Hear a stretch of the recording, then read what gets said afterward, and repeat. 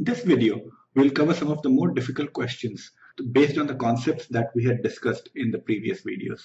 So let's look at the first question. We are given a 5 cross 5 cross 5 cube. All of its surfaces are painted green.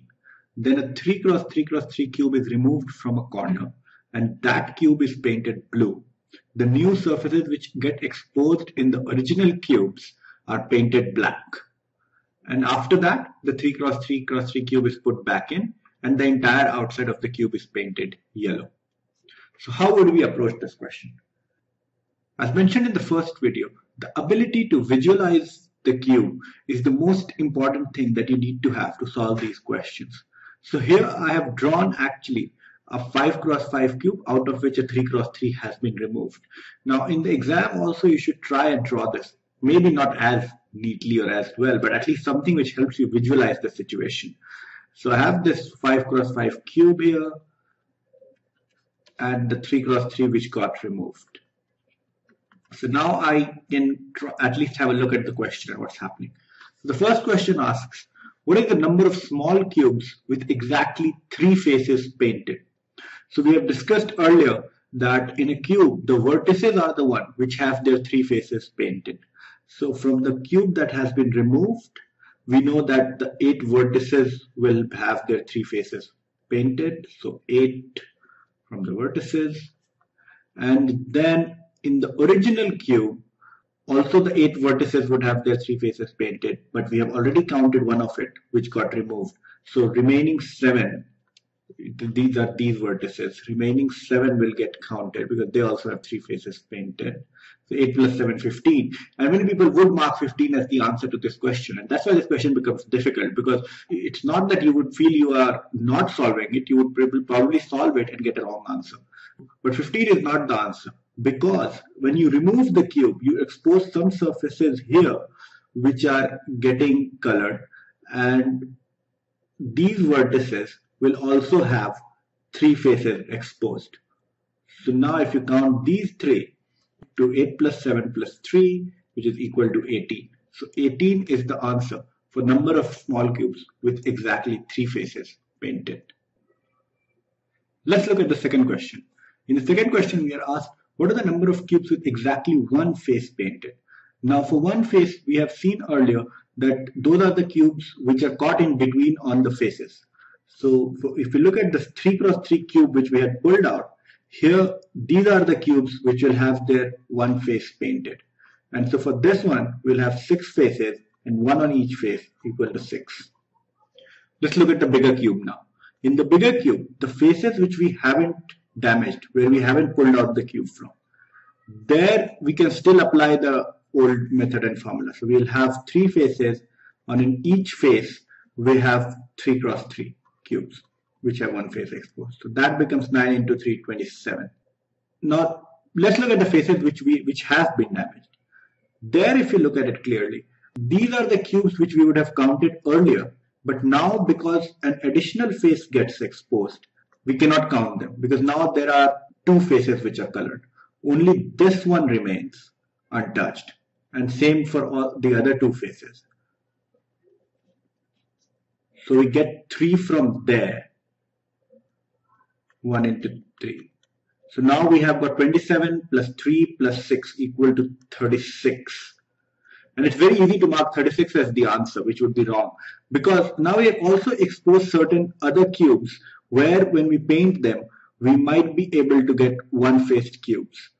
If you notice neatly, the ones which are not on the edges, for these cubes, also only 1 face would be painted because they are deep within, none of the other faces is exposed, only this face is exposed. And then with 4 on each side, and that makes it 36 plus 12 equal to 48. So the answer for this question would be 48. Let's look at the third question. What is the number of small cubes with no face painted? The easiest way to do it would be to look at how many cubes would have had no face painted if we hadn't done the experiments we did, which is cut out a cube and then paint and then put it back, and then see how many of those cubes have we painted now. If we hadn't cut out the cube, then the number of cubes which would have had no paint in a 5 cross 5 cross 5 would have been 3 cubes. cube which is embedded within the 5 cross 5 cross 5 would have had no paint on it. But now that we have cut out a part of it, let's see how many faces we have exposed and painted now. So out of the 3 cube, the 3 cross 3 which we removed comprises of 8 of these cubes. These cubes which I am marking now would have been part of them. So a 2 cross 2 cross 2 cube is part of that 3 cross 3 which gets removed and gets painted on. So we remove these 2 cubes. Plus the ones that we have exposed within this structure would also have been earlier without any paint. So the 12 that we counted for the last question, these 12 would also have had no paint earlier, but now they have paint. So we should remove them from the calculation. So we remove this. And this leaves us with 7. But 7 would not be the answer, as 1 cube is embedded in this removed cube which hasn't been painted. So we need to add that one back. And so the answer becomes 7 plus 1 equal to 8. I will again repeat, this is not an easy question. To do all this visualization and so much of work under examination pressure is not easy. But once you have done it now, once you have looked at it, how you can cut and what are the new nuances, hopefully when you get a similar question in the future, you'll be able to do it much more easily. Let us look at the next question. In this question, there are 729 small cubelets of pink color. 27 of them are brought together to form 27 cubes of 3 cross 3 cross 3, and then they are painted black. And then these black cubes are brought together to form a big cube which is painted pink.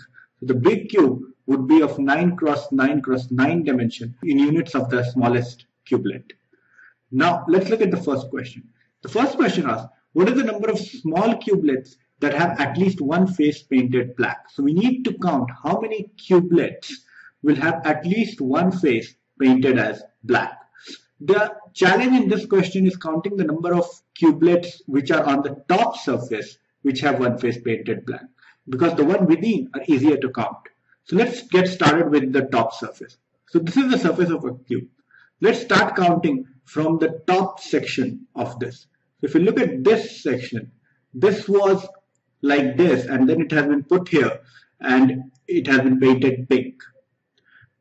So these cubes will not have a black surface left because all their black parts are already exposed to the outside and they have been painted pink. So they wouldn't have any black surface left.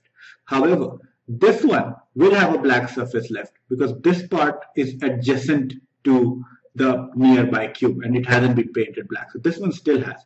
Similarly, this one will have, this one will have, this one will have, this one will have, and this one, because it's on the top, it has been painted pink, so this one will not have.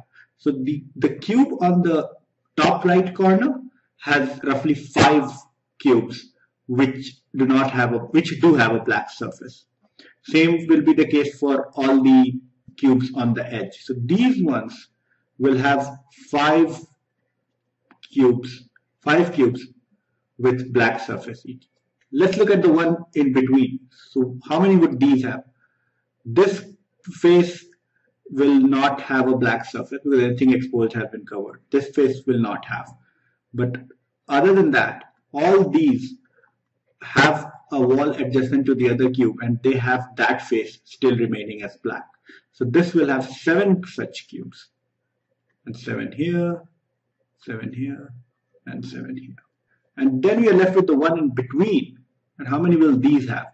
If we start counting for this one will not have a black surface because it has been painted pink. But all the other walls have a black surface attached to them. So this one will have 8. Right?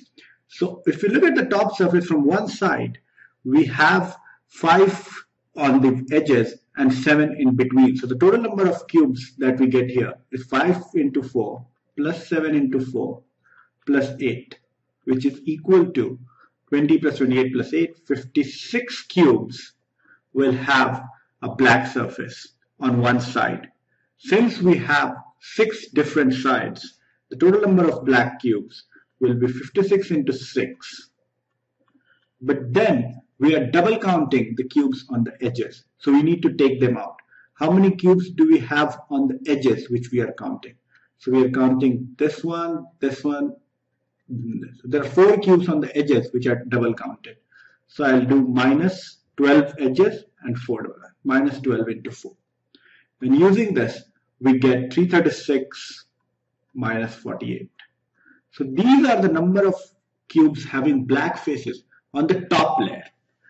What about the layers in between? So if we remove the top layer from all sides, we are left with a cube of dimension 7, or 7 cube number of small cubelets.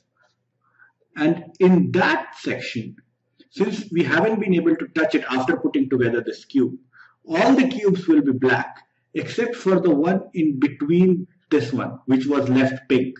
So when we created this cube, there was one embedded in between which was pink, and that pink would still be pink. But other than that, everything would be black. So for the 27 cubes that we have put in, we just take out the 27 pink ones in between, and that should give us all the other cubes with a black wall, at least one black wall. So that is 343 minus 27. What is the total number of small cubelets with a black wall? That will be 336 minus 48 plus 343 minus 27, and that comes to 604. Let's look at the second question. In fact, the second question is the easiest of the set and can be done fairly easily. What the second question asks is, what is the number of cubes that have at least one face painted pink? If you notice, when we created this cube of 3 cross 3 cross 3, we only painted it from the outside. So all the inner walls would still be pink. And if you think through that, all these cubes will have pink color on them. And then when we put them together, we even put more pink on top of it. So each and every cube in this setup will have at least one wall which will be pink. So this answer will be 729, and it's reasonably straightforward if you're able to think through it.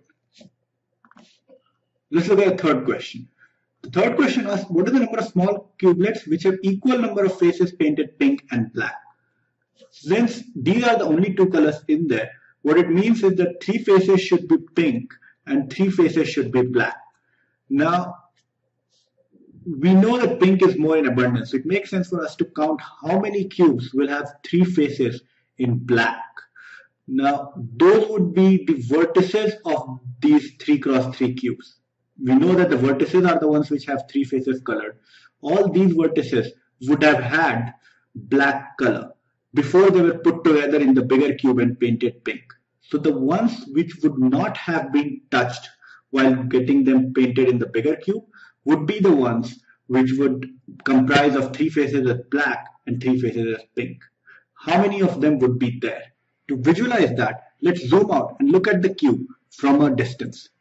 So this is the cube, and each of the small cube is the 3 cross 3 cross 3 black cube which we have put together. If you look at it, which are the corners which haven't been touched by any pink color? For the ones on the vertices, there is one corner which is buried deep within, because everything else is exposed outside. So for all the vertices, there are 8 vertices, and each of them get one corner buried deep within. For the cubes on the edges, for example, this one, or this one, or this one, they have 2 vertices buried deep within. 6 of them are exposed and 2 are within. So for the 12 cubes on the edges, we have 2 of them buried deep within, 24. And then for the ones on the center of each face, there are 4 vertices exposed. If you can see here, these 4 vertices are exposed, but there are 4 which are buried within on each side. 4 are exposed and 4 are buried within. So those vertices will still have their 3 black faces and 3 pink faces. So we get 6 into 4 equal to 24. And then we are left with one cube which is inside this set of cubes, and that one has all its 8 vertices protected. So that will be 1 into 8 equal to 8. So the total number of vertices, or total number of cubes which will lie on the vertices, will be 24 plus 24, 48, plus 16, 64. So we get the answer as 64 for this one. Hopefully this video and the entire series was useful. The only way to get comfortable around cubes is to solve questions and visualize the various scenarios yourself. In case you have any doubts, feel free to comment and we'll be happy to reply. In case you want videos on any other topic, feel free to let us know about that also. Thank you. So as you can see, the cube has 12 vertices. Not 12, 8 vertices. 8 vertices. The first cube cannot be turned over to cube 2. Turned into. Police ko nahi de rahe, turned over.